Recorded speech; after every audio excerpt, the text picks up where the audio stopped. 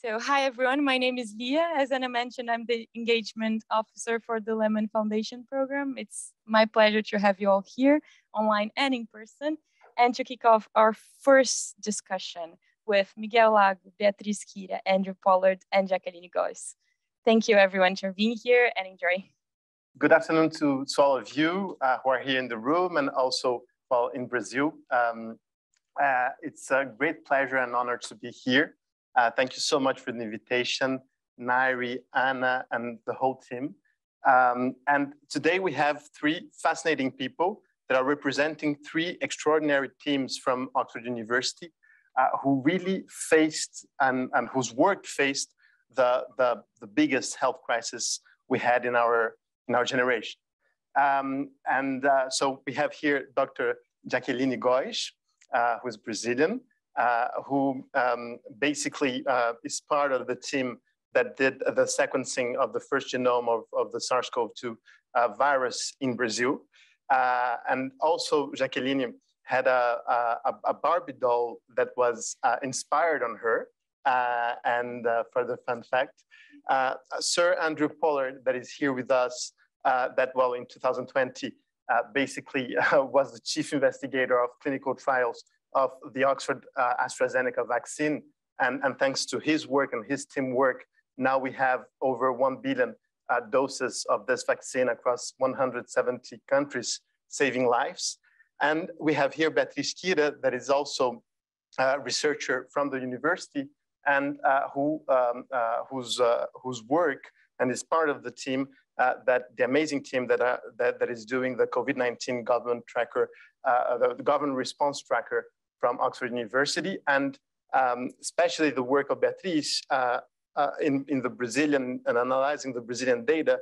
It was the first country that you managed to get the subnational data, which is of huge importance to understand the capacity of response that Brazil had.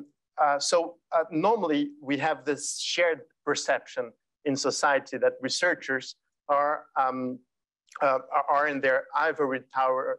They are alienated or isolated from the real problems, from the real world.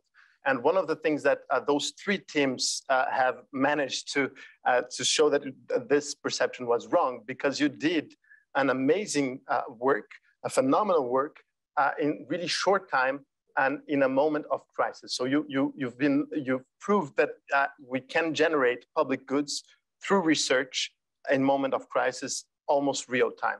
So my first question for you all is basically, how does it feel to do something so big and so important and in so real time?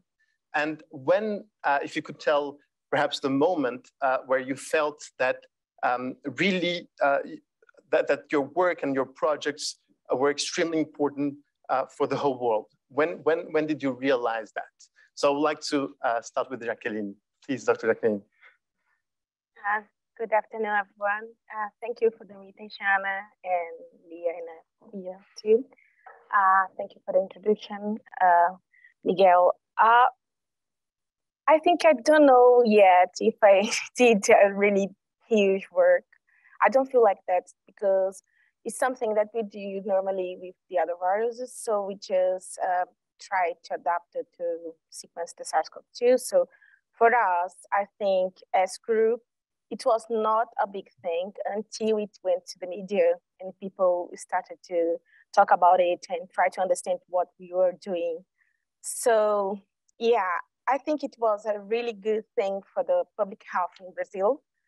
And just like we were doing before for the Zebra project, I don't know if you know, but the CADDE project that I represent today is led by Dr. Esther in Brazil and Ana Faria here in the UK, especially here in Oxford. And it's just like an extension, optimized extension for the Zebra project that we developed since 2016. And we went through the pandemic of Zika viruses, chikungunya, yellow fever, and dengue virus. So this is like, we had this platform all together, and we have the experience in doing the sequencing, and it was just like trying to move this to the SARS-CoV-2. So for us, it was a huge work in the wet lab and also doing bioinformatics analysis. But for us, before the media spot this in the huge thing, we didn't know that it was really a huge thing. So for me, it's just, I don't feel like we are super scientists, as I told you before. I really think that we were doing what we should do in the right time, in the right place, and that came really good response. So I think it's that. Thank you so much. And Sir Andrew. Well, I think we probably would reflect a very similar theme from the team that worked on developing the vaccine, in that everyone was really doing what their normal day job is. I mean, it was a bit busier than usual, but I think for most people, whether they're in the laboratory or in the clinical side, they were doing their normal job. And so when you say, well, you know, what was extraordinary about it? I mean, it's actually fairly mundane. It was quite nice to go to work without all the other cars on the road and during lockdowns and so on. But I think in many ways it's fairly ordinary. And then in terms of when was the moment when you realize how important it was, I think that's a difficult one, because there were so many moments where there were major events, finding the first results, the licensure first here in the UK at the end of December last year, and then the first doses being given. So all of those were quite important moments. But to specifically answer the question about making a difference globally, that was when COVAX started distributing, which was the 24th of February of this year, when we saw the first doses of the vaccine that we'd all been involved in developing on aeroplanes starting to be shipped all around the world. And I mean, in many ways, when you say the words, and you're about 1 billion out, because we're actually at 2 billion today, 2 billion doses today. That moment when you say the words sounds incredible, but actually when you're part of it, it's very hard to feel that that's something which is directly a connection to us. It is a connection that requires people in 20 manufacturing sites all over the world. The incredible logistics of getting those 20 billion doses to villages in Africa and to remote mountain areas in the Himalayas. I mean, that's the astonishing thing. And then all of those armies of people in immunization clinics giving it. So, I mean, 2 billion is a lot, but our bit is in the development is a big effort, but it's part of the day job. And I think one thing that's, for me, particularly in this meeting, particularly poignant, is the connection to Brazil. Because half of the development of the vaccine, and of course the UK gets all the credit, which we're all very pleased about, but half of the development of the vaccine clinically happened in Brazil with 6 fantastic trial sites.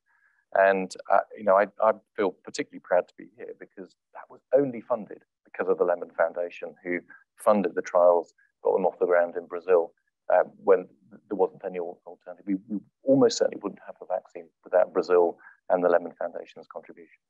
Fantastic, thank you so much. So Beatriz, a little bit, so Jaqueline and Andrew were already saying that, well, what their teams were already doing, and that led them to make it much more easy to give this rapid response in a moment of crisis.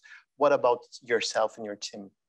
Well, for me, certainly, I think the difference is that wasn't part of my original day job. I'm a lawyer by training, and tracking COVID government responses across the world was something that I started doing on top of my day job. And it certainly didn't start big. It started really small with a couple, 4 researchers from here, from the school, and a few MPP students coding policies on spreadsheet forms, and then copying and pasting, and started really, really small and gained scale and scope really, really quick. I think that, part of the challenge was having people who are working in different projects, but all thinking about public policies and working for the public good and to improve government policies, but working in different areas, coming together to tackle this new challenge.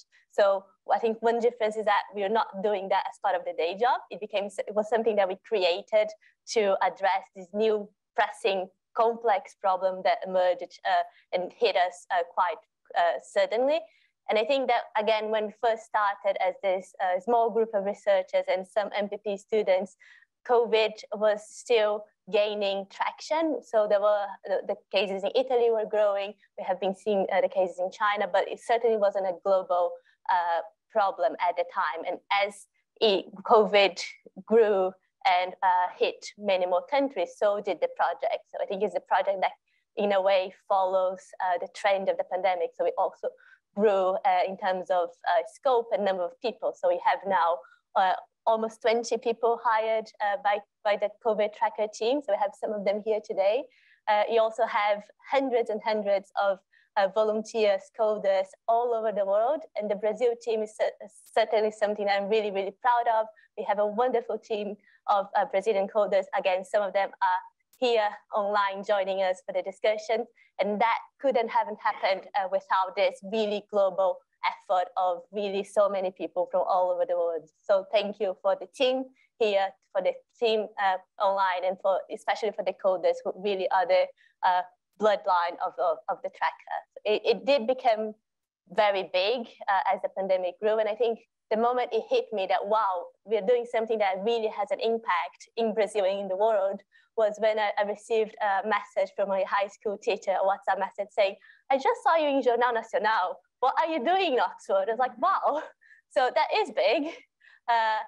And I think since then, we also had a lot of impact in other parts of public policy. We're really producing a global good that is helping governments, not only in Brazil, to tackle the pandemic and learn from one another. So yeah, really proud of the project. Yeah, Jornal Nacional, for those who are not Brazilian and are unfamiliar with, it's basically a daily news show that has, I don't know, like an audience of 50 million people. So it's very impressive to be at Jornal Nacional. And just could you tell us a little bit more about the specificity of Brazil and the subnational data? So you went looking for the subnational data, and why was Brazil the first country that you looked at this specific, I mean, had this local and regional perspective? No, that's an excellent point, because when we first designed the project and database and the code book for the collection of the data, we were looking at countries as a whole and trying to identify what the governments, like countries, like jurisdictions were doing to address COVID. But with time, we realized that some countries, there was a lot of difference within the country in terms of what was the response level. And Brazil, as we all here know, is a huge country, very diverse, very heterogeneous, and there's a lot of different things happening. So it wouldn't really make sense for us to track one unit in terms of Brazil as a whole, because Brazil had many different reactions, many different responses within Brazil, both at the state level and at the municipal level. And again, I think that we had different reasons why choosing Brazil. I think in scientific terms, these are the strongest rationale. But for me personally, I was really excited to be coding my home country and to actually be looking with amplifying lenses at what was happening on the ground and trying to give back to Brazil in a way while we're all here in lockdown. So that was my personal take on it as well. Thank you. And I know that you're all saying that, well, this is your regular job, but I find this quite surprising that in a university, you have this capacity of doing almost real-time research and at the same time impact the lives of millions of people. So what are the material conditions and the institutional or cultural environment perhaps of Oxford University that has enabled this kind of research and this kind of organization for you to tell me, no, this was absolutely regular work. So Jaqueline, could you respond to that, please? Well, the CADDE project, it has two branches. One is Brazilian, the other one is in the UK, especially here in the Oxford, but we also have collaborators in Birmingham and Edinburgh. And we have this capillarity with so many people working together. So, well, when I was really in the lab with my group doing the sequencing, we had all people here in the UK branch, especially here in Oxford with Dalan and Nono and Lucy and everyone here working on the bioinformatic analysis and also for the reports. So people say the 48 hours was really fast, but for us, it's just like a joke because we did this in last time. But the 48 hours was our time to do the sequencing and also to analyze everything and write the report. So the infrastructure from here in Oxford was especially doing the bioinformatic analysis and also trying to understand and put our sequence together with the others that were already available in the database. So if I didn't have the support of the Oxford team, especially with Nuno, Darlan, Lucy, and everyone who was here in Oxford, and also Dr. Andrew Rumble in the Edinburgh University, and also Dr. Nicola Loma in the Birmingham, we couldn't do this in the 48 hours and spread the word that we had the sequence and that was a complete genome sequence, and also that we had already placed it in the, I could say, the word context. So I think that we have this structure in Brazil that we do a lot of lab work, but we also need as essential work the branch we have here in Oxford, especially for understand what the genome says and what we can learn from that. So it is really a huge team that worked together, and we worked in the 48 hours. I think maybe sleeping 2 or 3 hours between this time.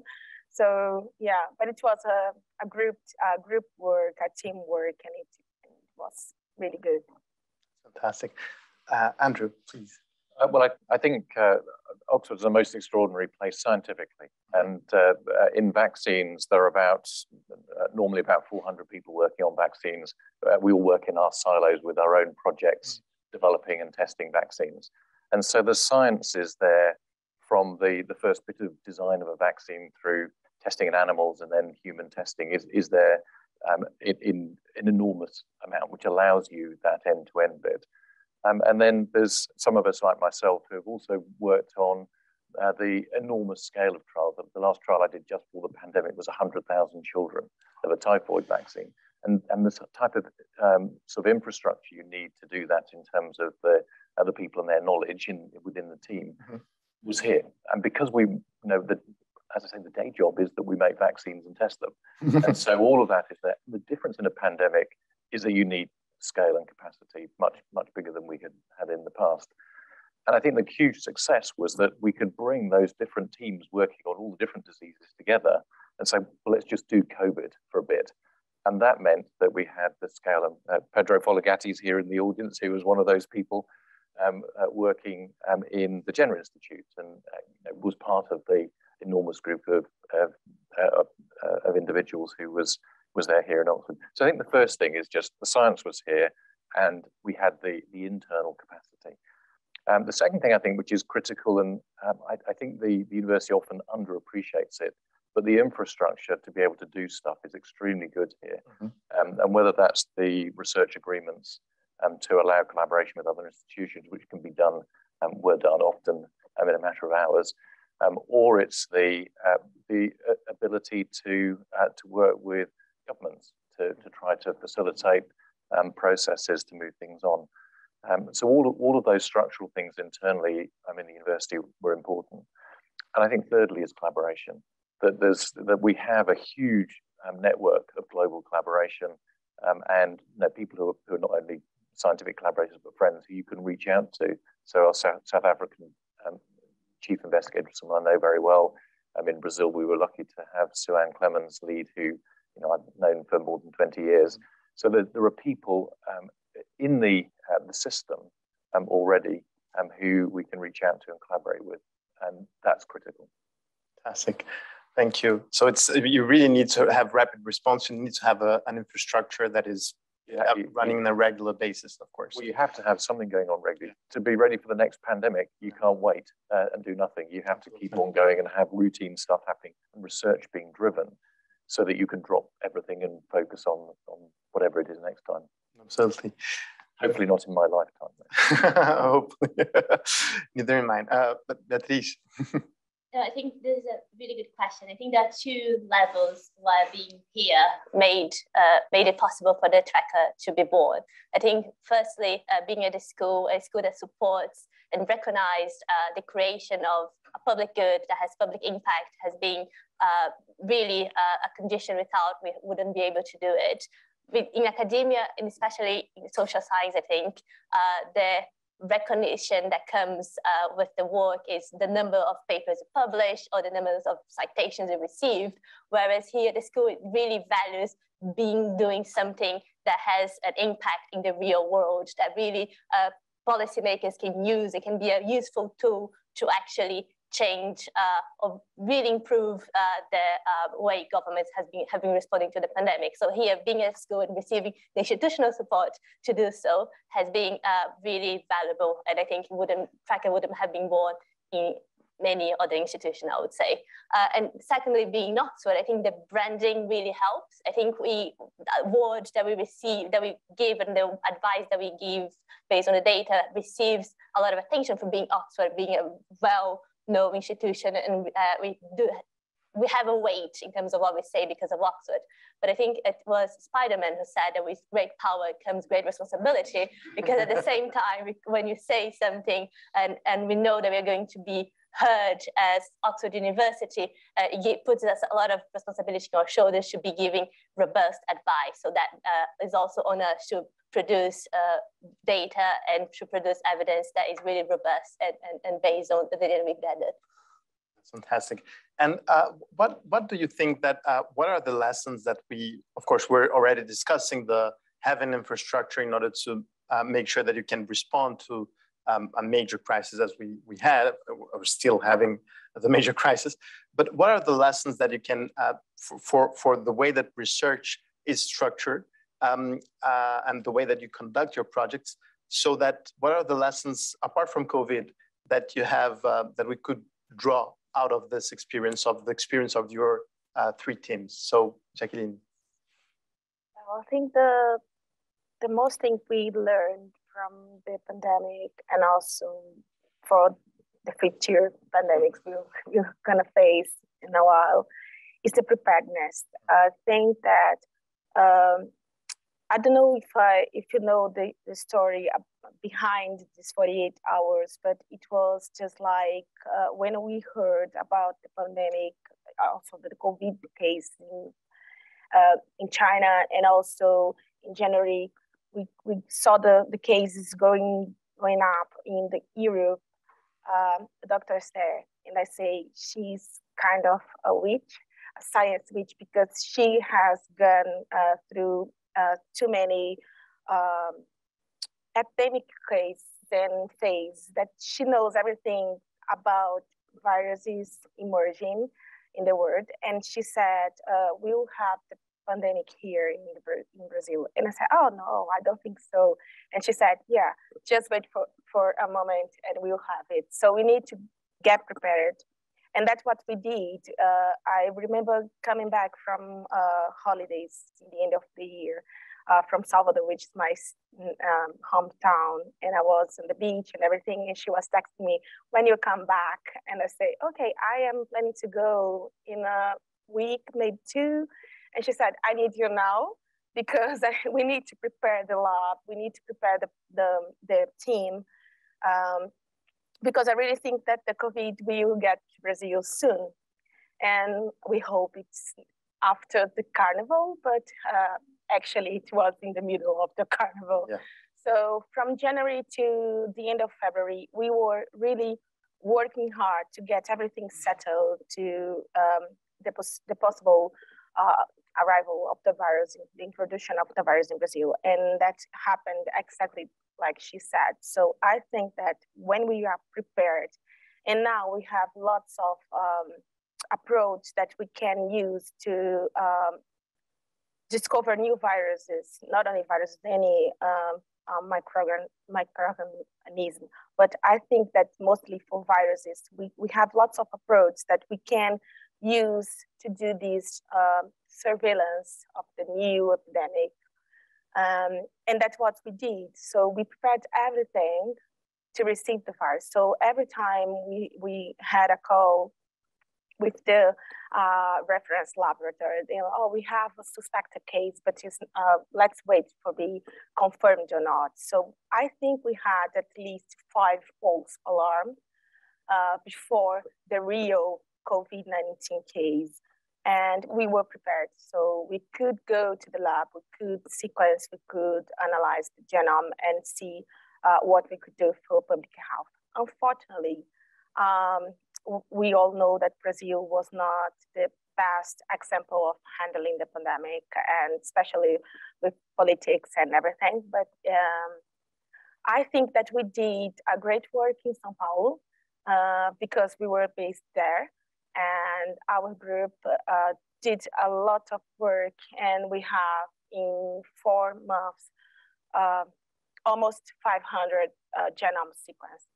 And it was a team of maybe 6 because we were in the lockdown, and we only had 6 people that lived together, not together, but near the laboratory. So that was the people that were really going to the lab.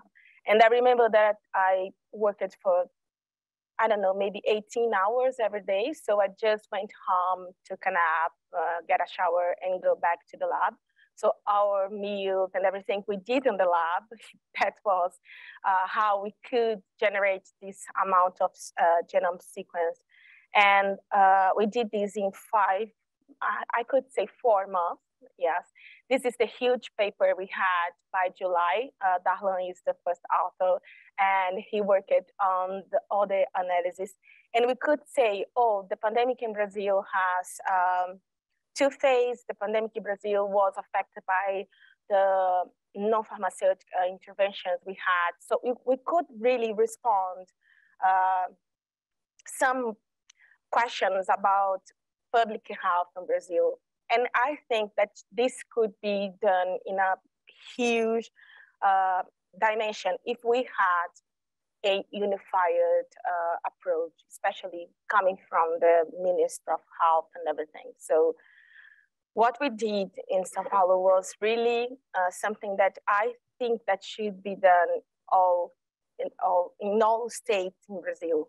So yeah, I think preparedness, now we've learned that. And I really think that maybe in the next pandemic, we'll be more aware of how to handle it. So I think this is the... So we're having a next pandemic. Yes, for sure. When? I'm not sure about that. I really hope that it takes long because we need to rest now, and we need to get down with this high energy of trying to find the pandemic. But yes, we'll have it. It's a fact. So Andrew. Yeah, I mean, I think we probably all have learned something about ourselves in the pandemic, but whatever we were doing. And I think certainly those who've been working in vaccine development had to find some resilience to keep going over the last 2 years. But if you look at the structural issues of what could be done differently, one of the difficulties is that a lot of those things which have gone extremely well in a pandemic where you're focusing on one disease is very difficult to translate into the real world. So the regulatory processes and so on, they could drop everything and focus just on the vaccine. Unfortunately, after the pandemic, they have to deal with diabetes drugs and things that are of no interest to me at all. And so that does mean it will take longer to do things in between pandemics in vaccine development. But those systems, at least here, work relatively efficiently. And in Brazil, Anvisa, I think, has done a remarkable job in supporting clinical development in Brazil, and has really adopted many of those rapid processes that were used here in the UK, which had made Brazil one of the best places to do research, actually, interestingly, during the pandemic. But a lot of those things, as I said, I don't think can continue. It'd be good if some elements of bureaucracy around doing research were simplified in the way that they have been and stayed that way, obviously without cutting any corners around safety. But the thing that would make the biggest difference would actually be funding. One of the biggest problems you know about phase 1 and phase 2 and phase 3 trials, which is fantastic because beforehand no one knew what those meant. But in the past, if you could get the money to do the phase 1 trial, you get the results of that trial, then it takes another 1 or 2 years to get the money for the next phase of the trial.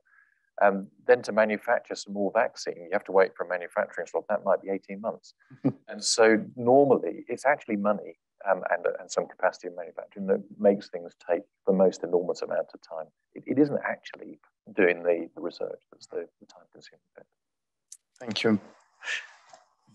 I think drawing on some of the themes that have been discussed already, there are 2 main things that I think are good learnings that we could take forward, and I think the Lemann Foundation Programme is the right place to take forward. One is partnerships and collaboration. So what really worked for us was working with partners, again, from all over the world. We have a really good and strong partnership with FGV Rio. We have some partners joining here today. We published a lot of papers with them. We collected and analyzed a lot of data. So having strong partners in academia like FGV Rio, but also in government and other institutions to work with has been a really good aspect of the Tracker project and something that we hope to take forward within the Lemann Foundation Programme as well.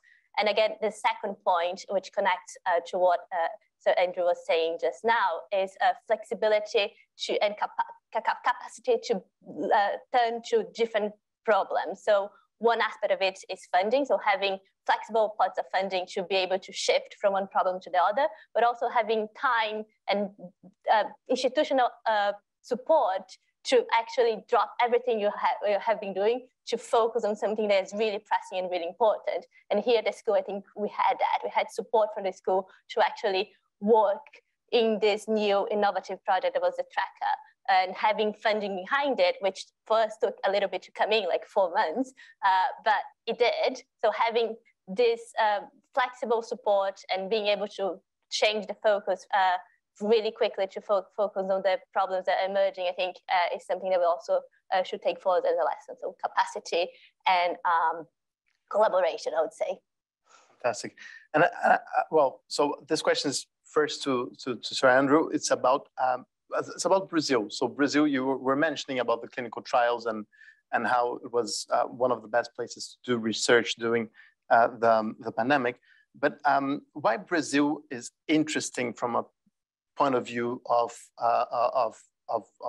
scientific research? I mean, what drives, why Brazil is so interesting and so appealing? Well, Brazil's interesting, but actually everywhere is interesting. We have projects in South Asia and Africa as well, working with local investigators there. Brazil, as a country, obviously is hugely diverse, as already been discussed. But there's also quite a good health infrastructure, which actually is something which can be connected into for the type of research that we do, and we were able to find excellent investigators very quickly across the country. There's quite a rich history of development of vaccines and already across the country.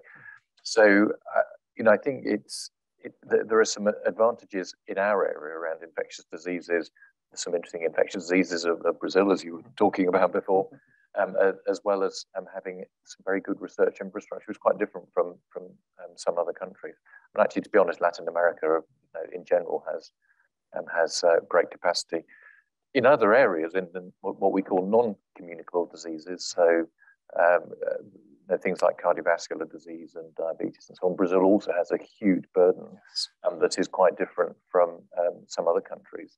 And that also means that there are some important questions for the population to address, and where universities can collaborate and look into that. So I think there's the specific features of populations which make it important to study things for that population, but actually it is helpful around the world too.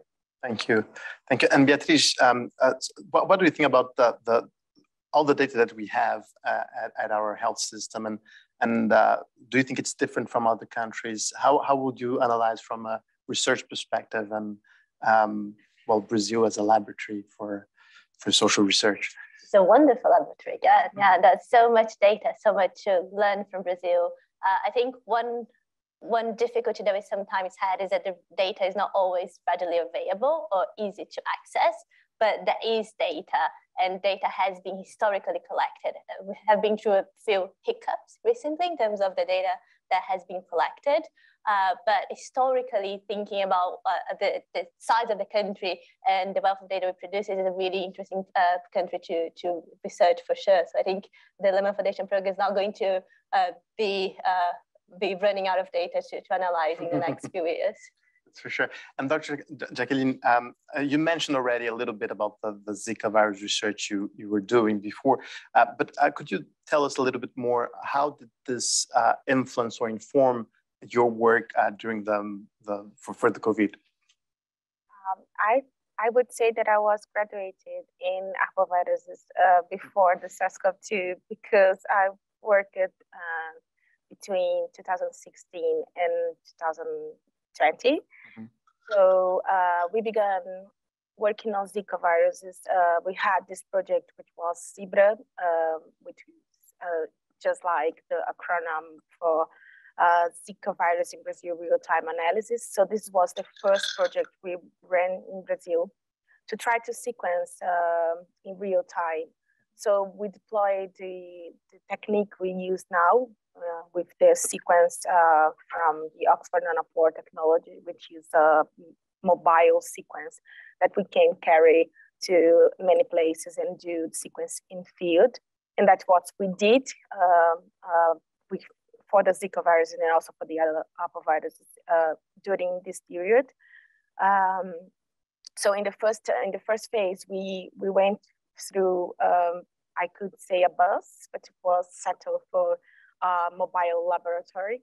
And we went through the northeastern Brazil. So we went to 5 cities, collecting and working on the samples in the field. And then we worked in the samples back in the lab. So this was when I learned how to use this technique. And then through the years, I was being trained and also being experienced using the technique. I also came to the UK in 2017. So I spent 6 months here in the Birmingham University when I had the opportunity to really being trained using the sequencing, because I did this every day for the 6 months. And when I got back to Brazil, we were just trying to build this capacity for the others that were not working yet. So we have, I think, 3 or 4 people that were training in 2016, and then we spread this knowledge and trained all others that are now in Brazil doing the sequencing. So I think that this project was really the base for the others, and that now that we use for SARS-CoV-2, we can use for other viruses, especially if we are looking for new viruses, because we now have lots of protocols optimized to look for viruses that we don't know yet, but that probably are being transmitted critically here. So. Thank you, Dr. Jaqueline. I think my last question will be concerning, well, I mean, the future. So we've been for almost 2 years under this pandemic.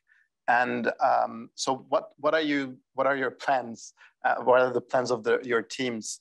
What are the research questions that you're trying to address for next year? So please come, Beatriz.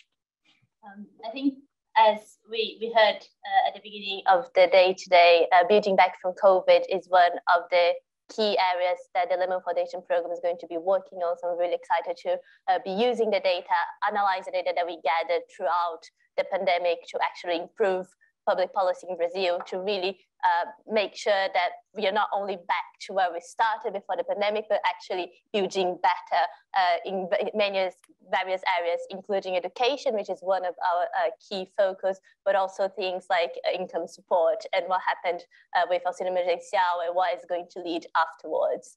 So using the huge amount of data that we collected, not only through the COVID tracker, but also through the surveys that we run in Brazil, analyzing it and using the findings to build back better is the key point of the agenda one of the key points of the agenda that we're going to have in the next few years. Great, thank you. So Andrew? Yeah, so I mean, I think the first thing at the high level is that we need to get back to some of the projects which were put on hold because of the pandemic. We work on vaccines to improve child health in my group, and we can't leave children behind because of the pandemic, which hasn't affected them directly as much. Secondly, is that we are very actively working on strengthening some of our partnerships, including with Brazil, through our programs. So I think that that's going to be an important bit of the plans for the future. Very specifically on individual projects, we have a series across the teams in vaccines on outbreak diseases, so things that could be future pandemics, but actually in countries today, they are causing outbreaks. They just haven't turned into ones that spread throughout the whole world. So that's one really important area to be focused on. And one of the other reasons why that's so important is those are often the families of viruses that then can cause pandemics later. So it's one of the reasons why we were so well prepared this time. We were working on coronaviruses already because they had the potential. And secondly, in my group is looking very specifically at various childhood infections. We're particularly interested in bacteria and viruses that cause pneumonia, as well as those that cause diarrhea in children. We have major programs in those areas. Fantastic. And Dr. Jaqueline? Well, I think we are going in the same direction. See, Andrew just said, we are used to work on arbovirus, and this was stopped because of the pandemic. It was interrupted because of the pandemic. And now we are trying to get back, but something that people just said here, we need to fund. And I think the CADDE has now an expired date, especially because we got some fund from Brazil, which is surprising that we extended the project in Brazil from FAPESP and because of the achievements and everything. But we have some cuts in the UK side. So now we are trying to understand how we can keep going with this next year, especially because we need to get back to the arboviruses. We are now facing some epidemics of dengue in Brazil, which of course it was not stopped, but it was hidden, I think, from the SARS-CoV-2, and now we are having more cases and everything. So we need to get back and try to understand what is happening now. But we have these opposite sides because we were not expecting Brazil to give us funding, and now we have funding from Brazil, but we don't have funding from the UK side. So now I think that we are trying to figure out how to do this and get back to the arboviruses because they are endemic in Brazil. So we have this all the time. So we really need to get back. Thank you, thank you. So let's move to the audience. I think we can, if you want to ask something for our panelists, please raise your hand. For those who are online, you can write in the chat, and then we can read it. Yes. Good afternoon, everybody. Jacqueline, my question is for you. First of all, it's a pleasure to hear from you. You're a very inspiring scientist. We are part of a research project that is analyzing gender norms and vector control policies in Brazil. And we run some interviews this year with community health workers and questioned them about arboviruses during the pandemic. And most of them answered us that they just didn't notice anything, like nobody talked about it. So I would like to question you about it. So how do you assess this, the state of arboviruses, the situation of arboviruses now in Brazil during the pandemic, including because you are part of a team that used it to research arboviruses and you needed to stop to research COVID also? Well, what I see from these 2 years, especially that most of the centers that was referenced for the arboviruses just had to change to attend for the COVID-19 pandemic. And we really probably have this gap of these 2 years with no data, or I would say no, but really few data about arboviruses, because all the centers, including the centers we were working, they stopped to receive arboviruses cases because they were all dedicated to the SARS-CoV-2. So I really think that it's a tough time now, because we are trying to get this back, but probably we won't have the data for this period, which is really bad for us, especially for us who do surveillance, because we need this data to understand what's happening in Brazil. So I think it's going to be, actually it's being hard to get back, because we are trying to understand which centers we can work, and we probably won't have data from this period. So it's really difficult, but I think this highlight probably some point that we need to work more and strengthen when we talk about public health in Brazil, because we couldn't have this stop, this break in the other, not only arboviruses, I think in the other diseases, especially neglected disease. So it's something that public health needs to strengthen for the next epidemics and next pandemic. But it's a shame, yes. Perfect. So, Gabriela. So first of all, thank you for everything you have done for us in the last year. It's amazing to be here listening to you, to all the changes you have been facing to take care of all of us. I have a question for you, for all of you, whoever wants to answer it. I think that this process of facing the pandemic exposed a really huge politicization of the science, or at least politics trying to interfere in the process of producing science. And I can say this from my country, I'm Brazilian, and we are facing everyday problems with our president. I would like to hear from you if and how the politics interfered the process of doing science for you, and how did you deal with it? Who wants to start? Sir Andrew? Yeah. I think the answer to that is that certainly if you live in the UK, is fairly clear that there's definitely been politics involved in a lot of what's happened since the vaccines were approved in the various political statements that have been made, whether it's in the UK sort of championing a British vaccine, which is a political statement, or it's Europeans or the European Commission making negative comments about contracts and so on. Those are political statements. So there's definitely politicization. But from a scientific perspective in the vaccine development, I'm not so sure that that has a big influence on what you do day to day. There's some of those statements mean that you need to reassure trial volunteers and stuff, but it doesn't necessarily feed through into the process of developing vaccines. And I'm certainly not personally aware of any political interference, for example, with regulators in Europe or anything like that, although, of course, it may have happened. And similarly, my interactions with the regulator in Brazil seem very straightforward scientific interactions. So I think it's an interesting point. There's clearly been lots of politicization of vaccines, but whether that really impacted the science is an interesting question.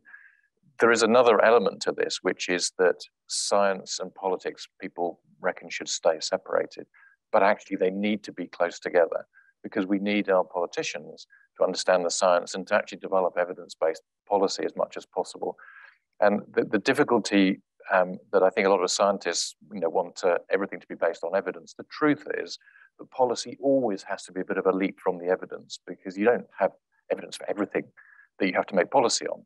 And so sometimes politicians get unfairly criticized of having to make a decision about what their policy should be in the face of not enough evidence, and never more so than in a pandemic where it's really difficult to make decisions.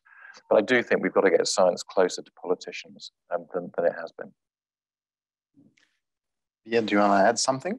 Yeah, I agree with everything that Sir Andrew said. And I would say that one of the courses that we teach here at the MPP is the politics of policy making. So when we are tracking COVID policies all around the world, we are also tracking in a way the politics behind the policies that we are collecting data about. So it's necessarily going to be infused by the politics of the region, the jurisdiction that is adopting, implementing the policy. So the politics helps you understand a bit of why the policy was adopted. But we also have worked really closely with politicians in some contexts to provide advice and to try to understand the data that we are providing, because we wanted the tracker to be a public good. We wanted to really have a real world impact. We have really tried to reach out to politicians and to convene our messages. So it's been a really interesting experience, but what we have tried to do is to provide the evidence and to provide robust evidence. So not necessarily, I agree with Sir Andrew, that I don't think that necessarily the politics influenced our process, but we try to influence the policy in a way through politicians. Dr. Jaqueline, do you want to add something? I would say from my perspective, especially in Brazil, that the heterogeneous thoughts, especially coming from the upper politicians, could be better. I think that maybe it's kind of difficult from our side, because we have a test to say what we say when we go to the media or when we are asked for say something about what is happening during the pandemic. So sometimes it gets to the side of the hate and everything. So I got this. I was one of the target for these kind of aggressive behavior. But I really think that we tried to keep on the safe side in Brazil and try to stand for the science and say we really know that this is the evidence we have, so we won't step back because you are trying to maybe split the country in two sides. So yeah, I think for the measures it was really bad, but for the science, I feel like we are strong to say what we really think, because we really step and say, no, I really think that is not that way, and we keep this opinion because we have evidence. So adding to what everyone has already said. Thank you. I think João has a question. I have a question from online, from Maria Fernanda Quartiero from Instituto Cactus. She asks, is there any way that the data that was gathered in this research could contribute to the mental health crisis that many countries will be facing in the aftermath of the pandemic? Fantastic. Bia, do you want to take this one? Yeah. Happy to. Indeed, I think part of the team that has been working on the tracker was invited to be part of the Lancet Mental Health Commission that has gathered not only social scientists, but also medical scientists and scientists from different institutions to try to understand the impact that COVID had on mental health. And Anna was part of the commission and produced really important results in terms of what type of policies and what the duration of policies that really impact mental health. And I think one of this report should be published soon and be available so everyone can see how the data has been used for that end. And I think Anna will be happy to provide you with some sneaky peek into the data and findings. But I think one of the things that I remember hearing her mentioning is that a vaccine and vaccination rollout actually improves mental health. So that's also a finding useful for politicians. Thank you. Do you want to add something to that? I was going to make the same comment that vaccines are the best thing for mental health. Yes. Yeah, I keep it with them. Yes. Any other questions from the room? And from online? There is another question for Beatriz from Eduardo Araújo. He asked if there were any findings from the tracker regarding economic policy of subnational governments, and if there were any indicators that showed evidence about the impact of those measures in reducing poverty. That's an excellent question. Yes, we have been working on a policy brief that's about to be published soon, which identifies the impact that income support policies had in Brazil. We don't disaggregate necessarily in terms of the subnational policies individually, but we show that Auxílio Emergencial, which was the main income support rolled out in Brazil over time, had a really, really important impact in terms of supporting the livelihoods of people during the pandemic, and that the way the policy was targeted was actually helping the ones most in need. So I think this is a very strong finding that targeting the lower income brackets, and also having a support that was extensive and lasted for a considerable amount of time was really important. So that's a robust finding, and we have a paper coming out soon that discusses this. Any other questions? Oh, yes, please. My name is Caio Machado. I'd like to do a follow-up to Gabriela's question on politics and science. I agree that the two should go together. And if we have a quick glance at Oxford, we can see how science is often also very political and sometimes feudal. So my question would be, is there then space for democracy within science? Because in a series of pandemics, for example, perhaps choosing what to research, what angle, what to prioritize comes from scientific methods and institutions even before reaching the higher ranks of politics. So anyway, if I could hear any thoughts on that, I'd be very happy. Thank you. Yeah, I mean, I think it's a really good point about who actually drives the agenda. And to some extent, of course, it is the scientists having some autonomy, but a large proportion of what's decided depends on who's prepared to fund. And so if you look in many countries, it's actually government funding agencies which are the main funders. And so it will be government priorities often where the research is prioritized. Of course, somewhere like the UK, where there's a very large charity sector, there are individual groups. I mean, in my area in pediatrics, for almost every disease that children have, there's a charity that raises money for research in that area. So that can be very helpful in coming from the bottom up, from the public of where they think the priorities should be. And we see, as I say, we see that very strongly here with lots of money from the British Heart Foundation or for the various cancer charities that help drive research in those areas. But this question about democratizing is a problematic one, because however much you might decide what you want to work on, if no one's going to pay for it, it ain't going to happen. Thank you. Dr. Jaqueline, do you want to add something? No? Neither do you? Yeah. No. So do we have any other questions? We have one from online, but Julia would like to ask live. So, wow, of course. Can we go to Julia now?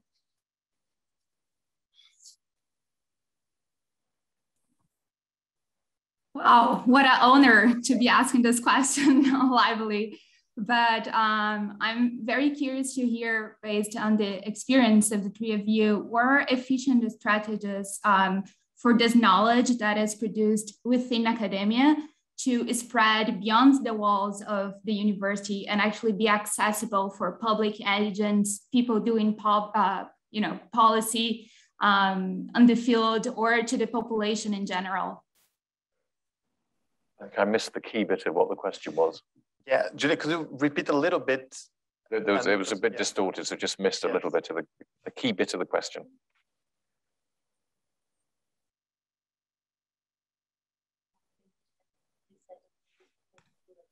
I can't, sorry. Can you guys hear me? Because I couldn't unmute my microphone before. Yes. Yeah, now it's better. Okay. So I'm just going to repeat the question. The question is about your experience with efficient strategies for the knowledge that is produced within academia to be spread to the society, either public agents or the population in general. I think it's a really good question, because there's been a huge attention on science in the pandemic, which I hope will be a good thing with a sort of a legacy of greater public engagement with what's going on in science. But there is a difficulty there in that the medium through which we communicate science is not the public reading our scientific publications, but journalists interpreting those, perhaps interviewing people, and it's their headlines and their narrative that actually is the way the public are informed. And of course, that does mean that you know, if you do an interview with a journalist, that the specific issues that will make a headline are the ones which tend to be the ones that they'll prioritize in the story rather than the whole truth. So I do think the way communication is very difficult with the public through the media because you're not in control of that process. So I think we definitely need to think more about how best to communicate. What is the way to translate the science? And you know, obviously you can do that through websites and so on, but most people don't read that. So more work still to be done there, I think. I would love also to hear Dr. Jaqueline, because you're also a big science communicator. So yeah, not that big, but yes, because I am in this struggle state, trying to do research and trying to respond to the journalist and media agenda, just like Sir Andrew just said. We say 10 things and they pick one and put this on the highlight, and sometimes it's not the tone we would like to have to the audience. So I really think that we should, and that's something that I always say. I think that we as a scientist, we from when I am scientist, I've never seen scientists going to the media and trying to explain things, scientific things to the public, and this is all new for me, just like it happened on the pandemic. So I really think that we talked a lot between us as scientists, and we always respond for us as scientists, and we write papers for other scientists. We don't write papers for the public, and sometimes we struggle trying to say complex things to the audience because we don't know how to do this. We don't know how to be simple. And I had a really busy year trying to do this kind of communication, but I am only one. Of course, we have lots of communication scientists that are doing communication in Brazil. I should cite here Natália Pasternak, Gabriel Cabral Miranda, Attila. But I think it's only few scientists doing this. So we really need a kind of, I don't know, maybe a strong group that works together, not only in Brazil, but in the whole world, to really address these kind of questions to the public, but in a way that we are not misunderstood, So yeah, I think we really need to invest on that. Maybe trying to create a strong group with lots of scientists, not only 3 or 4, because it's really hard for us, especially for me, as you asked. I am really trying to do my research, but sometimes I feel, okay, I need to go and give an interview because this is important, and I really want people to hear the right side of the science. So it's really difficult, and I am on one, and I think that maybe the others feel the same. We don't have this platform to communicate to the public, and we need this urgently. So yeah. Thank you, Beatriz. I know 20 seconds. No, I just want to say that I agree with everything that was said. That sometimes as a scientist, in my case, a social scientist, the job is not only to communicate, to talk to our peers, but also to the public, to policymakers, to government. So there's a work, at least my work, I sometimes have to translate from Portuguese to English, but from English to English for a different audience, or from Portuguese to Portuguese. So having this translator role as part of the scientific role as well is important. And I think maybe the pandemic has highlighted the importance of it even further. And if you want to know any more about vaccines, the Vaccine Knowledge Project website tells you everything. Fantastic. Well, thank you so much for sharing all the experience that you had, and thank you again for your amazing work and the amazing work of each one of your teams. Thank you. Thank you.